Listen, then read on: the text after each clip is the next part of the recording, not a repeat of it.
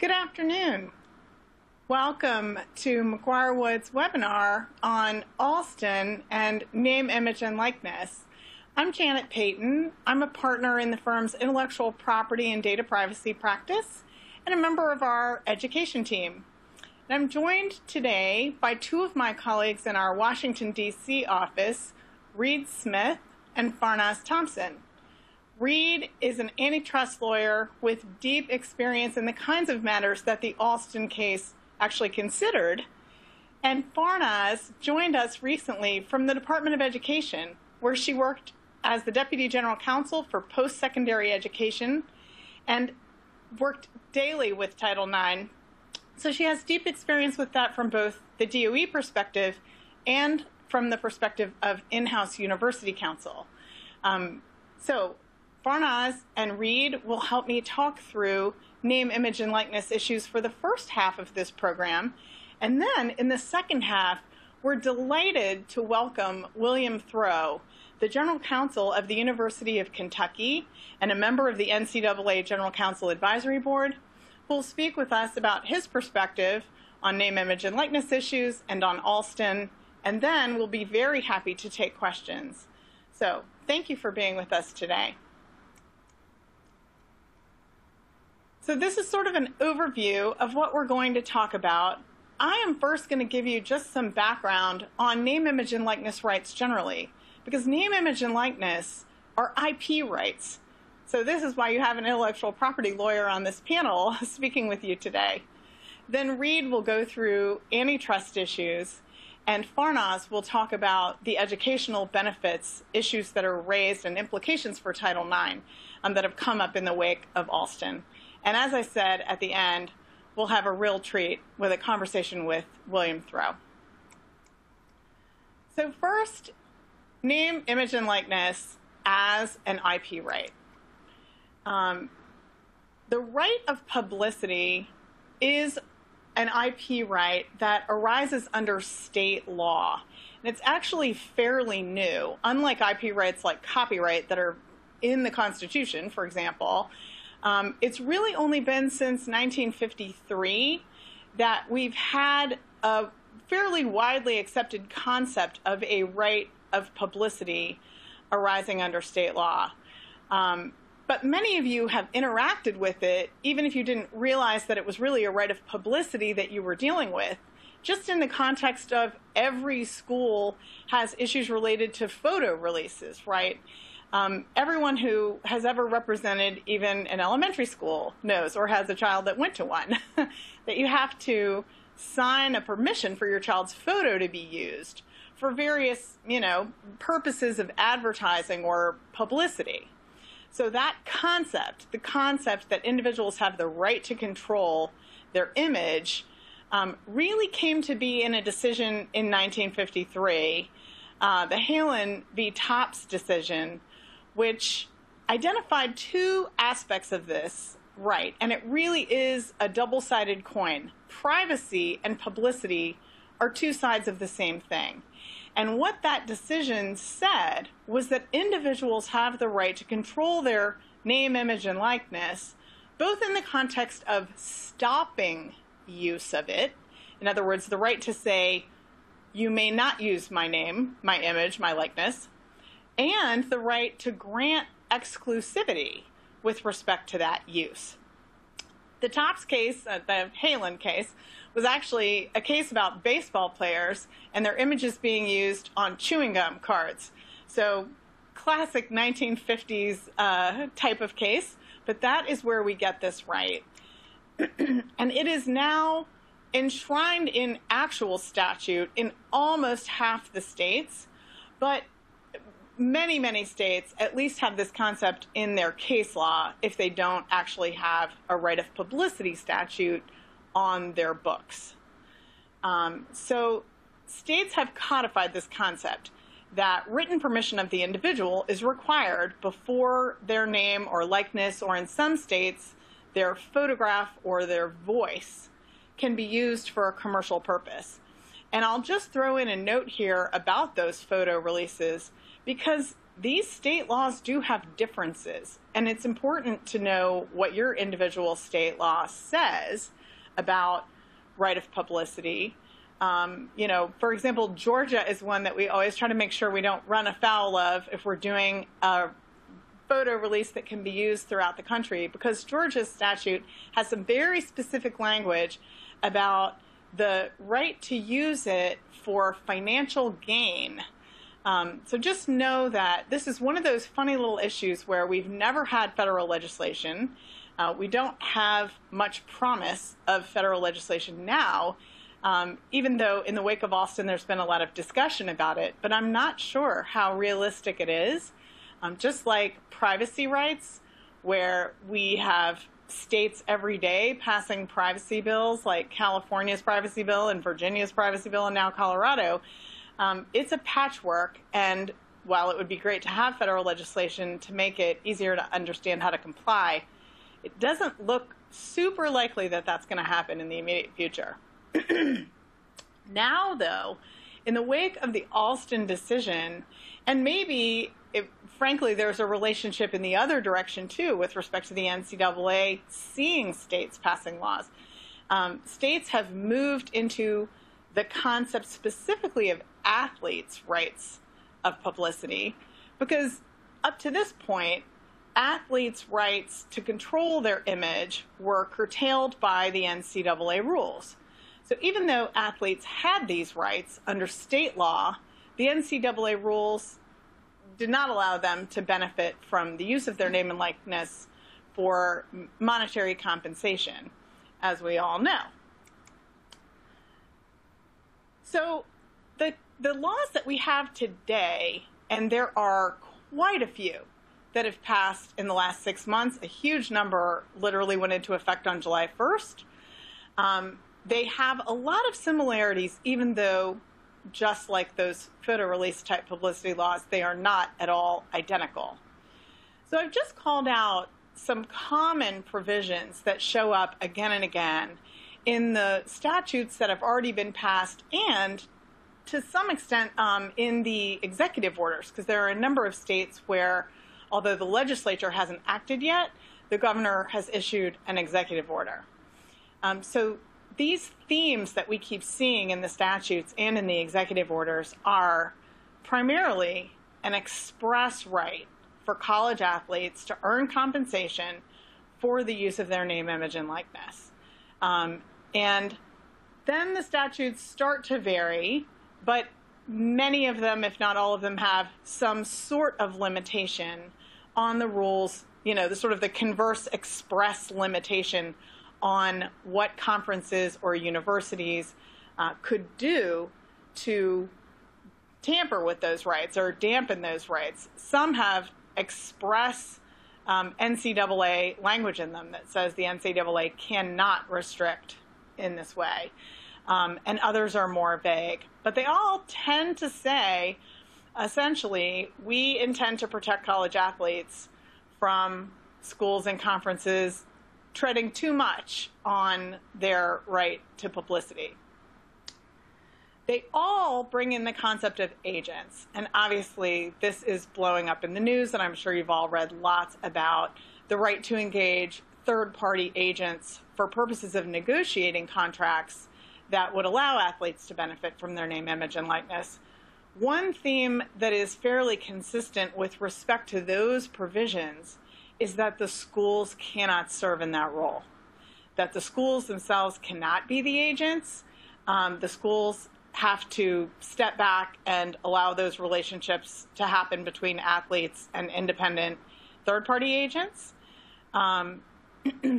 Although the statutes do exclude some industries, so the one thing that we have seen in a number of them that appears to say, well, we're going to give them all these rights and we're going to let them make money using their name, image, and likeness, but we're going to be okay with a little morality restriction. So a number of these statutes have express provisions not allowing the types of endorsements that that they might find unattractive for athletes, or particularly athletes under 21 years old, like alcohol type endorsements or adult entertainment, gambling, those kinds of things. There is still a little bit of a morality twist in a number of these statutes. They also tend to agree on the concept, although not always in the details, that name, image, and likeness compensation should not impact eligibility for scholarships. It should not impact the evaluation of a student's financial need with respect to grant aid or stipend eligibility. So it will be interesting to see how that plays out, because it certainly seems like in the classic analysis of financial ability, that revenue stream would be considered.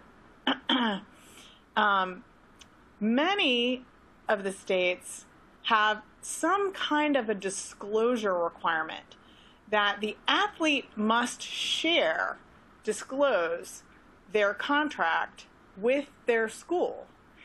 And similarly, many have provisions that say the athlete can't enter into a contract if the contract itself would conflict with an obligation that the school or the team already has in a contract. So we can assume that the reason these disclosure requirements are there are mainly to allow schools the opportunity to review them and say, this isn't going to work because it has a provision that will conflict with one of our existing contracts. We are interested to see how those contracts start coming in and if our education clients are looking for a review, because some of these have very, very quick turnaround obligations, like Pennsylvania, I believe, has a 7-day turnaround.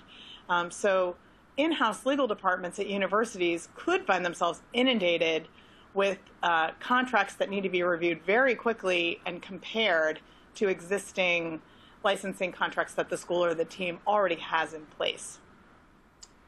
And then we get to remedies. And remedies is certainly a place where there is a lot more variation among the state laws.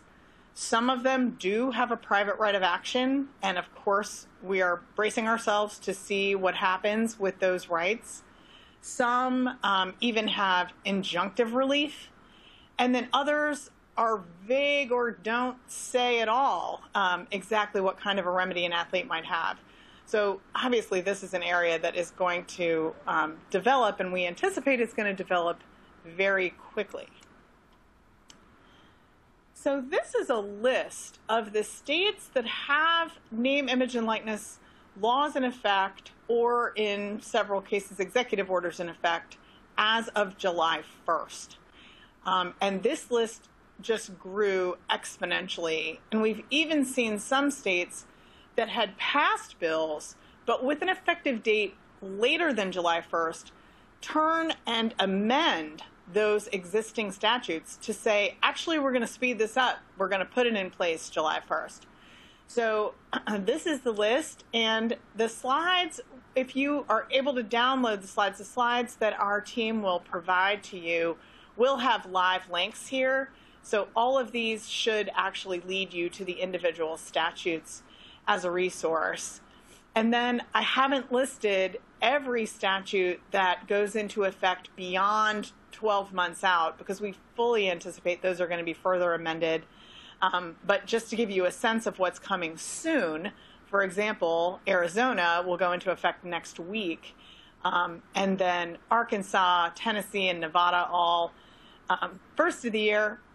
So halfway through this coming school year, which is not particularly helpful from the academic calendar standpoint, and South Carolina next July 1st. So that is a very quick overview of the intellectual property rights that come into play with name, image, and likeness. And now, I'm going to turn things to my colleague, Reed Smith, because as we said, Alston really was an antitrust case. Alston was about antitrust, potential violations of the Sherman Act, and was brought by current and former student athletes under that theory. But we are seeing that the convergence of the Alston decision with these name, image, and likeness state statutes pushed the NCAA to effectively cede the whole landscape with respect to name, image, and likeness compensation. They've ceded it to states, and where there is no state law, it's basically ceded to conferences and to schools. So, turning it over to antitrust and to my colleague Reed to actually talk about Alston and what that means from an antitrust perspective. Thanks, Janet. And as Janet mentioned, Alston at its core is an antitrust case, and it's important to understand a little bit about the antitrust principles in the case in order to have a sense of where things may be going in terms of educational benefits, name, image, likeness, and other compensation for student athletes. So a bit about the procedural history of NCAA v. Alston. As Janet mentioned, it's a case that was brought by student athletes and specifically by football and men's and women's basketball players against the NCAA and 11 conferences. And the legal theory in the case is a violation of Section 1 of the Sherman Act, which is the antitrust statute that prohibits price fixing and other conduct. And while it worked its way to the Supreme Court, we actually need to go back to the district court decision to understand the full scope of Alston. The district court held and the Court of Appeals affirmed, first, that the NCAA's rules that limit athletic scholarships to the cost of attendance are reasonable and allowed. In other words, the NCAA can create a rule that bans unlimited payments to student athletes. Secondly, the district court held that NCAA rules that cap education-related benefits are illegal, and it enjoined those rules. It did say, the district court, that the NCAA could regulate how conferences and schools provide those education-related compensation and benefits. We're going to talk a lot more about that here in the next 40 minutes or so. So interestingly, the student athletes didn't appeal the holding that unlimited payments could be regulated by the NCAA. On the flip side, the NCAA appealed the holding that education-related benefits could not be capped. So the sole issue before the Supreme Court was whether the NCAA could cap education-related benefits. So moving on to the Supreme Court decision, the first question that the court looked at is, what is the anti-competitive harm that results from the education-related benefits restrictions that the NCAA has put in place? Well, importantly, the NCAA did not contest some factual issues. It did not contest that its rules fix the maximum compensation that student athletes can receive in return for their labor. So the way that the Supreme Court viewed the relationship here is that student athletes are, in essence, employees who labor in the form of playing intercollegiate athletics. The NCAA is an employer in the sense that it provides compensation to student athletes in the form of scholarships and other cost of attendance benefits. And it's important to understand that the Supreme Court kind of viewed it in this employee-employer context and fit it into the antitrust laws in that way. The second item that the Supreme Court did not contest is that it has what's called monopsony power. Monopsony power is essentially monopoly power, but instead of being a monopoly seller, the NCAA is a monopsony buyer. It is the only buyer out there of student-athlete services, at least in terms of high-level college athletes. High-level college athletes can't say, you know what, I'm not going to play for an NCAA institution. I'm going to go and find some other similar institution where I can play my games, in essence, exert my labor.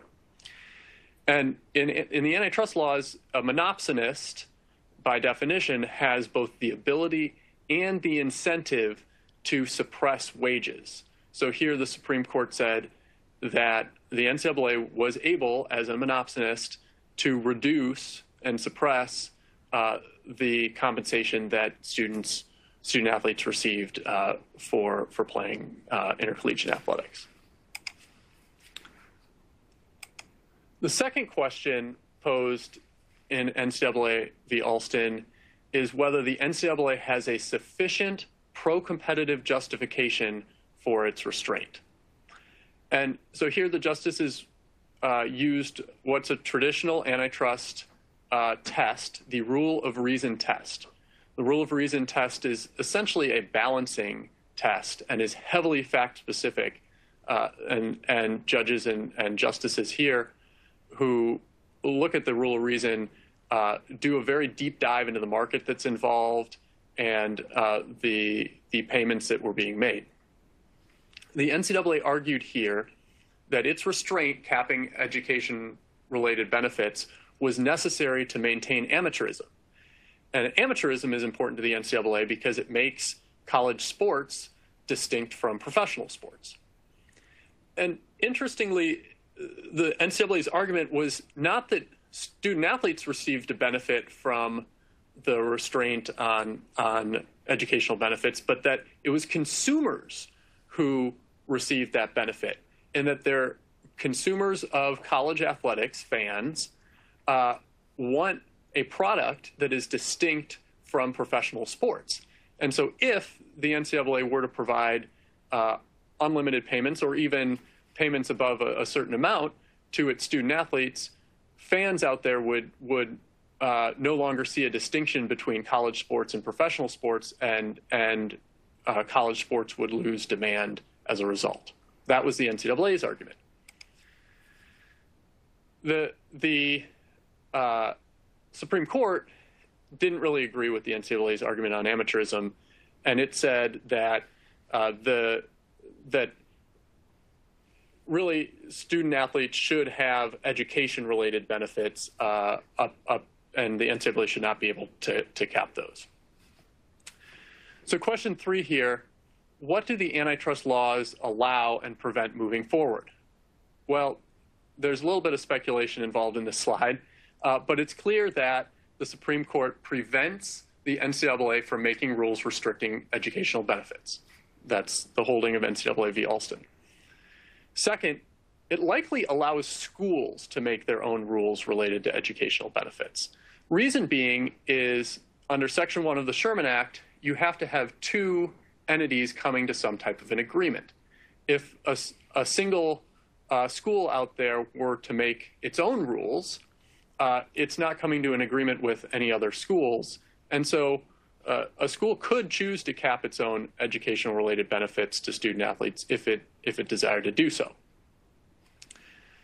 Third, the Supreme Court decision likely allows conferences to make their own rules related to educational benefits, and this goes for NIL as well. Reason being because conferences on their own likely lack the monopsony by market power that I discussed a couple slides ago. If a student doesn't like the rules that the SEC, for instance, is putting out, a student athlete could choose to go and play in a different conference that may have rules that that the student athlete prefers. And then finally, the NCAA v. Alston does not provide guidance on payments beyond educational benefits, with an exception. Justice Kavanaugh wrote a concurrence, and he was the only one to sign on to the concurrence, but in the concurrence, he specifically states that the NCAA's remaining compensation rules also raise serious questions under antitrust laws. So there, he's opening the door for a future case that may come to the Supreme Court on the NCAA's rules related to unlimited compensation. And so we may see future litigation in that respect, but that's not covered specifically by NCAA v. Alston. So with that, I'm going to turn it over to Farnaz, who's going to speak a little bit more. Thank you, Reed. I'm just going to briefly cover educational benefits and the implications for Title IX. If you don't mind passing the. Thank you.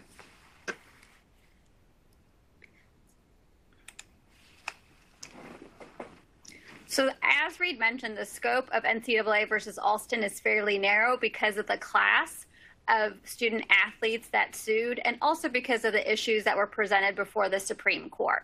So really, this injunction that the Supreme Court upheld affects two classes of student athletes, those who are in the NCAA Division I football bowl subdivision, which happens to be all men, as well as the men's and women's NCAA Division I basketball. So all the rules for those two groups of student athletes have changed with respect to education-related benefits, but really the other student athletes and what the NCAA will do for them remains a question mark. And so since we don't know what the NCAA will do, we're just going to focus on what the NCAA has already done, because the NCAA already in August of 2020 changed its bylaws to comply with the injunction. So after NCAA versus Alston, the NCAA can and has continued to limit athletic scholarships to the full cost of attendance. So absent the two exceptions for the football athletes and the student athletes who are in the NCAA Division I basketball, NCAA really has limited athletic scholarships to the cost of attendance. And NCAA can continue to limit compensation and benefits that are not related to education.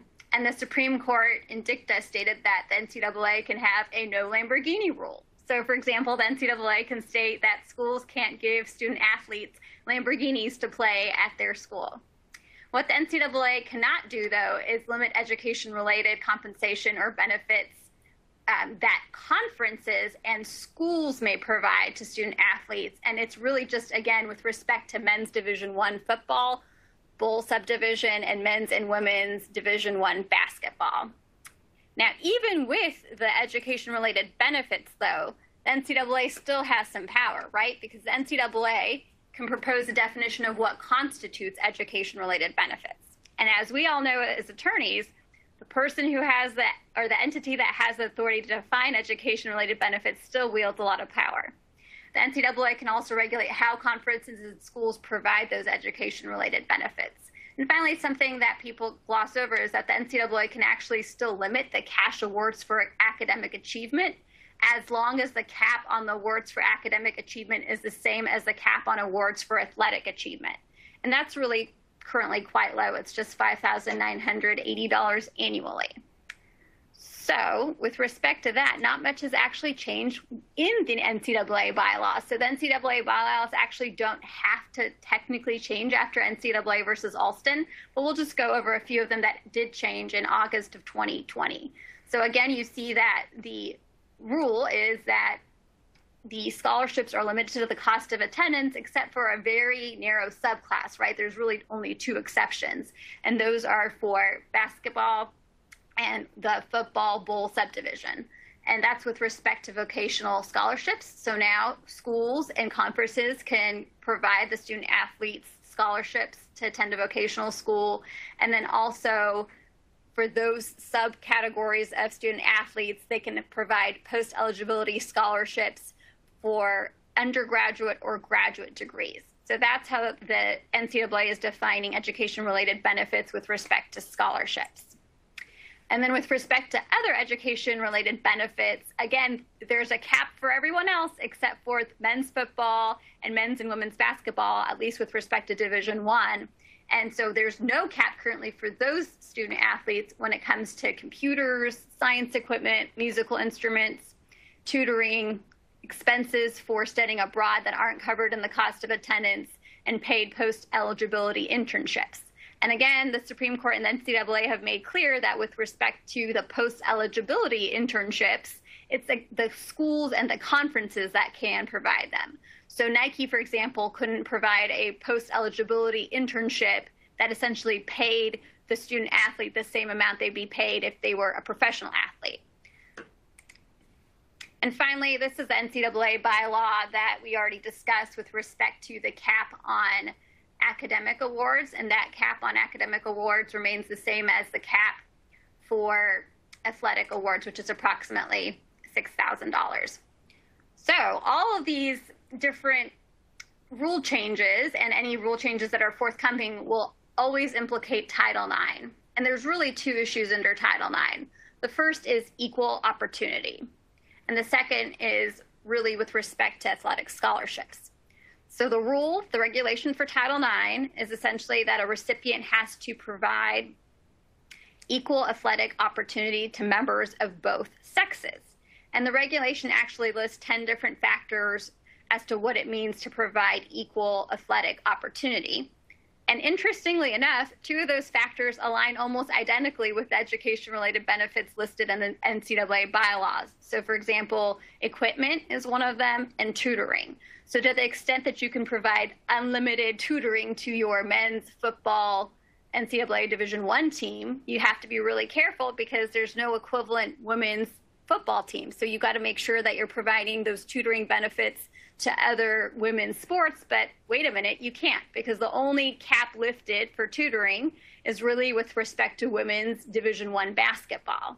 So there's a little bit of a dance that you have to do here in making sure that you're providing equal athletic opportunity. And with respect to athletic scholarships, you have to take into account that you're also providing reasonable opportunities for members of both of each sex. And reasonable opportunity really comes down to what's called the substantial proportionality test. And that test is that each of the sexes receives proportionately the same amount of scholarships, not necessarily the same amount for each sex. So you don't exactly have to give the same amount for men that you do for women, but substantial proportionality means essentially that if 50% of your student athletes are female, then 50% of the financial assistance or the scholarships should be awarded to female student athletes. And with respect to the substantial proportionality test, there is really a factor that the department considers. The department's Office for Civil Rights does compliance reviews. And if there is a disparity with respect to scholarships, the department will look at whether there is a legitimate non-discriminatory reason for that disparity. So a legitimate reason could be that a lot of the female student athletes are from out of state. And if you have to give an out-of-state scholarship, that's a lot more money than an in-state scholarship. So, for example, the women tend to get more, but there are fewer women. They just happen to get more overall as women because most of them are from out of state. Then that could be a legitimate non-discriminatory reason as to why the financial assistance might be disproportionate between the sexes. And finally, I think the concern that no one's voicing yet is that if the schools make less money on the revenue-generating sports, it's going to affect the types of sports that schools can offer. So schools are going to be put in a difficult situation of deciding which sports teams to continue and which ones to cut. And when you do that, you're always going to be facing some Title IX challenges, and there's really a three-part test for that. One is the substantial proportionality test, and that looks at your student female population, or technically the unrepresented population in sports, and whether that unrepresented population is substantially the same with when it comes to your student athletes. So if 60% of your full-time students are female, the expectation is that 60% of your student athletes will be female or will be in some kind of sports program. And we all know that that's a really high burden to meet. So, and that's actually the test that the courts look at. So it's a three-part test, but the courts really just look at that substantial proportionality test. The other two factors that the department will consider, but that won't really mean as much to a court, is whether the school has a history of expanding opportunities for the underrepresented sex. And if the school does have that history, then the department will give it some deference.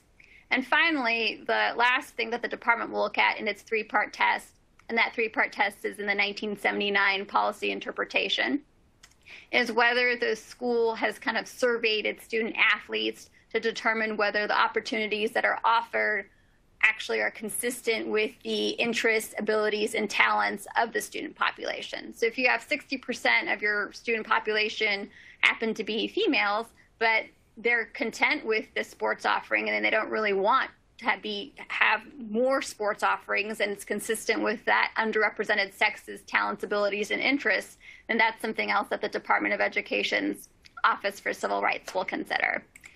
So with respect to considerations for schools, I think that you really should be looking at conference rules and regulations if you represent a school, because, again, the conferences can practically adopt the NCAA rules that were in effect before the Alston case, and they could continue that regime. So really you look at your conference rules, and then you should definitely look at your state's rules regarding name, image, and likeness. And I really didn't talk much about name, image, and likeness with respect to Title IX, but I think if a school, as Janet mentioned, has the opportunity under state law to review a contract, then that school has to make sure that it's reviewing and processing contracts for female student athletes as quickly as it is for male student athletes, right? We can't have any kind of disparity there, because that will affect the equal athletic opportunity regulation. And finally, I think the question is, even if the institution may provide education-related benefits or allow student athletes to profit on their name, image, and likeness, how will those benefits really impact Title IX? And again, that'll really be a fact-specific inquiry. Well, that concludes our presentation, but it is my honor to introduce to you Bill Throw, who is the General Counsel of the University of Kentucky, and he's had to deal with all of these issues, and will shed some light as to how he has done so. Bill Throw is the former Solicitor General of Virginia, and he's a constitutional scholar. Over the course of his career, he has served as a chief legal officer for both a flagship research university, the University of Kentucky, and a public liberal arts college, Christopher Newport University. He's litigated constitutional issues in the Supreme Court of the United States and lower appellate courts, and he's taught courses on the Constitution at both the undergraduate level as well as at law schools. He is the recipient of many awards, including the Stetson University's Kaplan Award for Higher Education, Law, and Policy, and he is a fellow of the National Association of College and University Attorneys. He is also a member of the NCAA General Counsel Advisory Board, and I'll mention that he's an expert in Title IX, and I highly recommend his book, Title IX, The Transformation of Sex Discrimination in Education, and he hasn't paid me to say that. His scholarship is cited in footnotes in the Title IX final rule that the Department of Education published in May of 2020, and it's my honor and pleasure to welcome Bill. Thank you, and it's a pleasure to be here, at least remotely. Perhaps someday we will be in the situation where we can have these sorts of discussions in person. Again, I'm happy to join you. I do say at the outset that I'm speaking in my personal capacity. Nothing that I'm saying necessarily is the views of the University of Kentucky, the NCAA, or the Southeastern Conference. But this is a fascinating issue, and I know there are some questions that Fairness has prepared. So go ahead. Well, as a general counsel of an NCAA Division I university, were you expecting the outcome in NCAA versus Alston? The short answer is yes, and I may be one of the few people in my position that was actually anticipating this result. It was clear to me when I read the briefs that I thought the athletes had the better argument. And it was difficult for the NCAA to rely on the amateurism defense, the amateurism deference that they were using from a case in the early 1980s. Once oral argument happened, it was clear to me it was going to be 9-0. The decision was actually a little broader than what I expected. Normally, a 9-0 decision is sort of a middle-of-the-road type thing because people, that's the only way to get 9 justices. Justice Kavanaugh's concurring opinion did sort of surprise me in that I think it's rare for a Supreme Court justice to actually say, here are the implications of the decision that we just made. And basically, here's a roadmap for how to sue the NCAA, which is kind of how I view Justice Kavanaugh's opinion. That's interesting. You thought that the holding was broader. I mean, it's still limited to education-related benefits for football and basketball, but what implications do you think it has for other NCAA rules? Right. Well, the NCAA likes to say that the decision is narrower, and certainly the opinion on its face is narrow. It's limited to the sole rules that were at issue before the NCAA. But Marbury versus Madison was limited to the issue of whether or not Mr. Marbury got his commission. And as we all know, it's quite broader than that. And Brown versus Board of Education is more than about the school attendance zones in Topeka, Kansas. So what we have in the case is, first and foremost, a repudiation of the defense that the NCAA had relied upon really for 40 years, and that was that amateur athletics and amateurism in college sports was incredibly important, and that essentially the courts would always defer to the NCAA if they decided that it was necessary to achieve amateurism. I think that is realistically gone as a defense. Now, that doesn't mean that the NCAA can't win another antitrust case. I think I think every NCAA limit on the amount of benefits that athletes can receive is at the moment suspect under the reasoning of Alston. I think the NCAA probably could say that all college athletes have to actually enroll in college, have to actually go to class and remain eligible, and that they can be limited to 4 or 5 years of participation.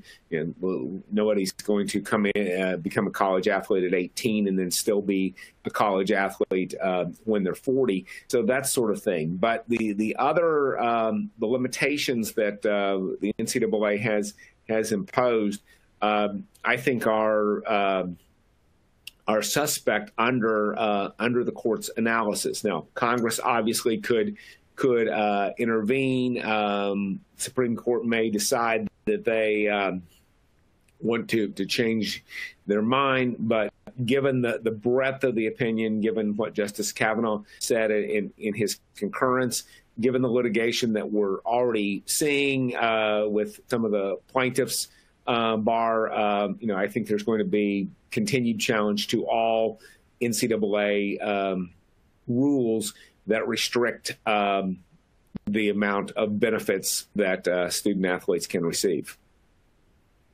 So in this age of uncertainty with respect to NCAA rules, how would you counsel other general counsels to prepare for the issues raised in Alston?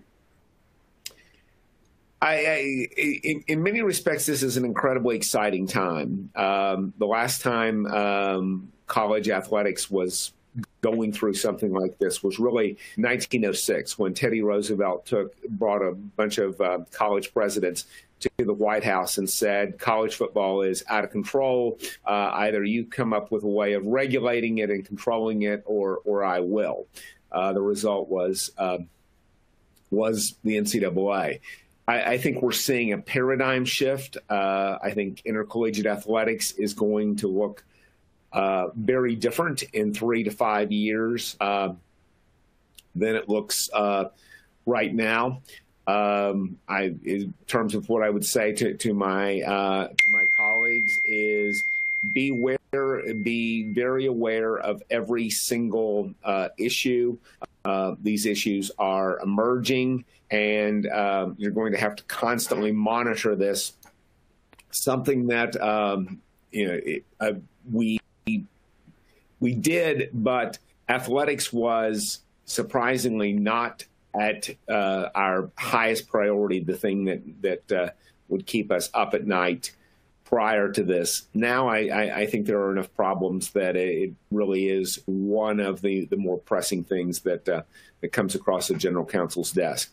And I think there's also a very different dynamic between the large NCAA Division I schools that are in the Autonomy 5 conferences, other NCAA Division I schools, and of course Division II and Division III are a very different environment. So. Well, at least you're in a state that has a name, image, likeness executive order. So you have some direction with respect to name, image, and likeness issues. If you were a general counsel in a state that doesn't have an executive order or a state law yet on name, image, and likeness, what would you do? Well, my understanding is that the NCAA has said essentially everybody needs to follow their state law or their executive order. And if you don't have a state law or an executive order, then what you need to do is to develop a policy and then follow that. So I would say to my colleagues in states that do not have a law or an executive order that is currently in effect, to develop a policy that reflects the best of what you think the policies are that are out there. And I would also note that while the Kentucky executive order is in effect, and some states are also have statutes also in effect, there are other statutes that have not yet gone into effect. Our neighbors to the south, Tennessee, their statute does not become effective until July 1st, 2022. But my understanding in talking to some of my counterparts at Tennessee schools is that they know what the law is, it's just not effective yet. And they're going ahead and complying with the law as it will exist in a year, figuring that they're going to be safe. But there will be a number of merging issues with name, image, and likeness as it is implemented. I think there will probably be a marketplace among states. If one state has a competitive advantage over another, the schools in that state that are disadvantaged will be pressing their legislature to amend the statute so that they can, in effect, take advantage of whatever their rivals in other states are doing. Well, that's helpful advice. In the new NCAA world, when you're looking at Title IX issues and you're a Title IX expert, what pitfalls do you foresee? Well, a couple. One is, as you alluded to, whatever help assistance schools are giving to student athletes with respect to name, image, and likeness. And nobody can really do the deals for the student athletes, but you can do guidance. You are approving the various contracts and forms. That's got to be done the same for both men and women, to the extent that you are mandating a financial literacy course, which I think the better name, image, and likeness statutes have that. Obviously, you have to do that for both men and women for revenue and non-revenue sports. Now, beyond that, I don't think it is a Title IX issue if one athlete is able to capitalize on his or her name, image, and likeness more than another. And I think there may be situations where some of the women are actually able to make quite a bit more money than some of their male counterparts. And I think that's perfectly okay as long as the institution's structure and review and mandatory financial counseling is the same for both sexes. The more interesting issue, I think, comes is if limitations are lifted. Obviously, to the extent that you're giving people benefits, you're going to have to give those benefits on an equal basis to both male athletes and female athletes. And one of the things that I think is an intriguing emerging issue is, as you know from your time at the Department of Education, Title IX is confined to educational programs and activities. Well, there's no doubt that high school sports is an educational program or activity. And I think you can certainly make that argument for most sports at the college level, especially Division III, Division II. But there may be some point at which college athletics ceases to be an educational activity and, in fact, becomes a business. I'm no expert on antitrust by any stretch of the imagination, but I'm not aware of an antitrust case involving an educational benefit. It's basically how people conduct business. And the court seemed to think, and by the argument of the plaintiffs, that at least at Division I for football and men's and women's basketball, these were business opportunities and were commercialization and made references to labor. That's very different than I'm a student pursuing an educational activity. And it may be a dichotomy that we may see down the road sometime. Well, that's a great point. But in your book, you talk about the Tower Amendment and the Javits Amendment, and Congress considered that at one point, whether to really just take out the intercollegiate sports and not make them subject to Title IX. But the Javits Amendment did make them subject to Title IX. So it'll be interesting to see the arguments as to whether collegiate sports continues to be an education program or activity. The one under current NCAA bylaws with respect to if you have a men's football team, Division I mean, you've got a bit of a risk there providing the education-related benefits with respect to those student athletes. What would you do to make sure that you're complying with Title IX?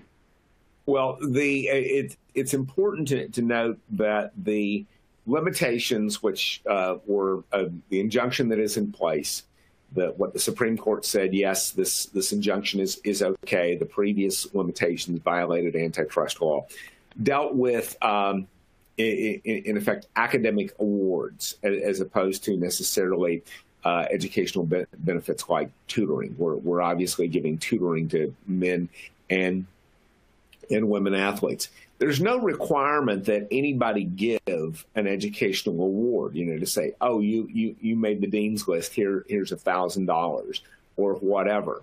But if you do so, then you have to make eligibility for those awards equal between men and women. There's right now, I think if you did it, you would have potentially some problems if your institution also has football. Now, if your institution doesn't have football, if you only have Division I basketball for men and Division I basketball for women, that's roughly equal. There have been several folks who have urged the NCAA, okay, you lost Alston.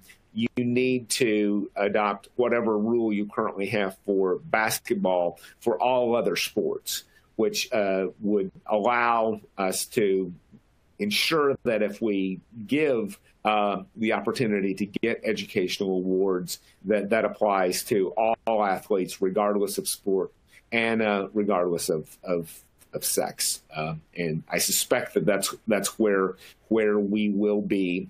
And, you're absolutely correct. Back in the 70s, there was an attempt legislatively to exempt football. But one of the things that was interesting to me as I read the briefs, if you read the NCAA's brief, they talk constantly about amateurism and really portray intercollegiate sports as something that we really see at the Division III model.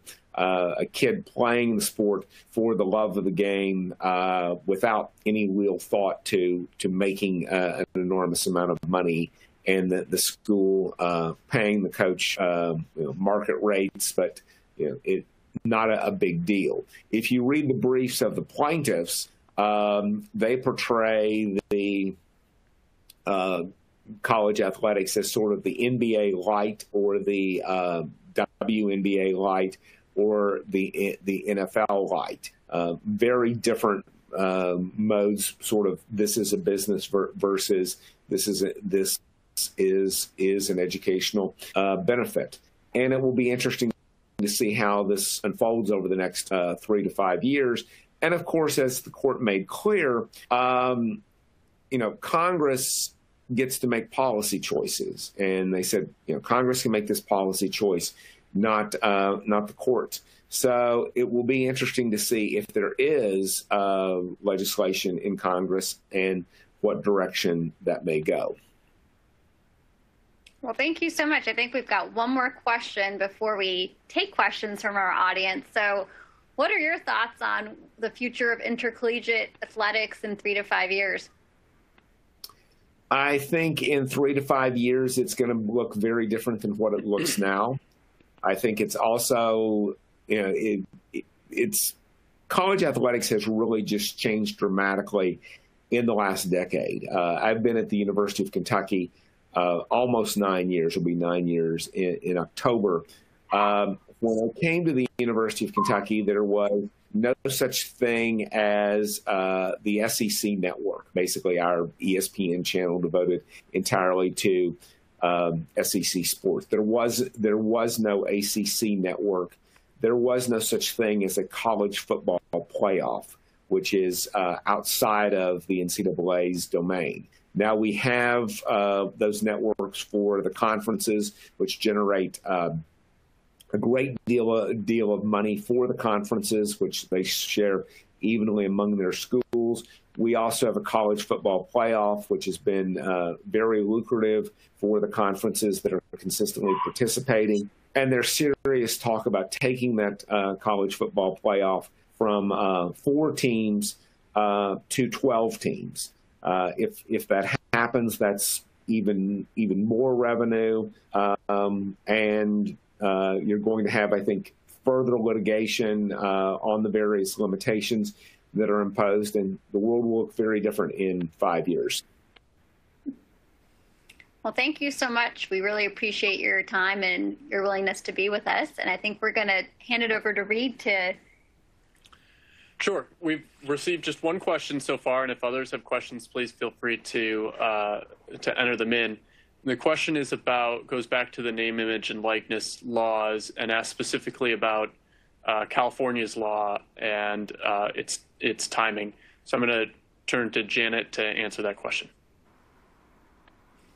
Thanks, Reed. And if there are other questions, I encourage you to put those in that question widget, particularly while we still have Bill here. But the question that came in was about California and whether the California bill is going into effect in September. And it is true that there is a California bill that looks very promising. The reason I didn't include it on my list is because it has not been signed. So if Governor Newsom signs that bill in August, then it is going to go into effect September 1st. The statutes that I listed on that slide for you are bills that have all been fully passed, signed, and are in effect today. So I think there is another question in the chat now, and I hope others will take advantage of these last few minutes. Yep, and I'm just going to go ahead and read it. It says, do you have any indication yet on how this decision will affect international student athletes, specifically whether NIL agreements will be considered unauthorized employment for students on F1 visas, including whether an active or passive involvement analysis might apply? Also, any advice on how international student offices and athletic compliance offices should approach the subject? USCIS, DHS, and SEVP have not provided clear guidance. Barnes, do you want to take the question about that, or I'm happy to if you take a shot at it. Yeah, you're welcome to. Jana and I were just discussing it, and Jana, you go ahead. We actually posed this very question to our partner, Jackie Stone, who is a terrific immigration practitioner here at McGuireWoods. And she said, that she is confident that this income is not going to be treated as passive. And so if it's not, then it is going to put international students in a very different position than students who are U.S. citizens, because they could be precluded by the terms of their visa not to take advantage of NIL contracts. So I'm really just passing along my colleagues' thoughts on that, but it does look like it could present an interesting and complex difference there. Right, and just for the information of folks, it is something that I think institutions are looking at and are worried about, and we are instructing our international students to talk with our international center, which is very knowledgeable about what is and is not permissible under the various visas. But it is going to have an impact related somewhat to that, and this applies to everybody. Obviously, this income is income for tax purposes, and you have situations where you have students who have never filed income taxes before, maybe come from a family that is below the poverty line or just above, and suddenly somebody is making $50,000 or $100,000 in income. It's great for the student athlete and for the student athlete's family, but it also has some major tax consequences. And for people who are not in the equivalency sport, where you may get half of your tuition, room, and board is paid for through an athletic scholarship, and the other half comes from a Pell Grant or some sort of need-based financial aid, suddenly with this name, image, and likeness income, you no longer have financial need or reduced financial need.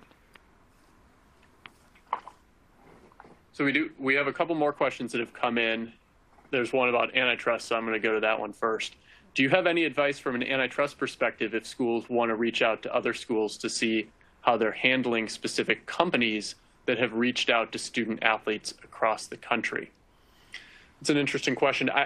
I think it's generally okay if you were to inquire among some peer schools about the third parties that they're interacting with related to name, image, likeness. Where there's risk is if a large group of schools were to come together, and whether it's under the NCAA guise or otherwise, and say, okay, here's how we're going to handle interactions with third parties. Again, as I talked about a little bit earlier, if the group is small enough, it probably doesn't garner any antitrust concerns because students could have opportunities to go to schools that would have different rules. But if there were to become some type of standard that a large number of schools signed on to, that could have some antitrust implications. Another question here: what new roles will be needed for college sports programs in regard to recruiting and NCAA compliance generally with new NIL legislation in effect? Bill, do you have any thoughts on that question? Sure. I think it's fairly obvious that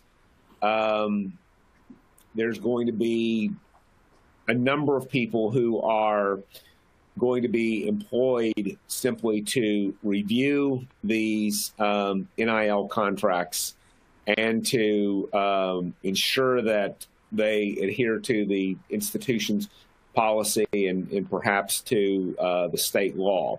I know our compliance office, which I think may be the best compliance office in the country, is working overtime on that. So I see more of that.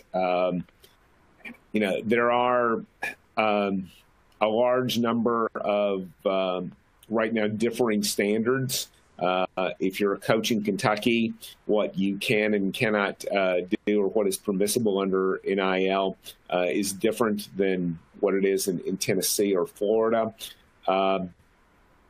Also, everybody has said pretty much universally, I think, that you cannot promise a student athlete a particular NIL income or deal as a condition of enrolling or to induce them to come. That's easy to enforce with respect to the coach.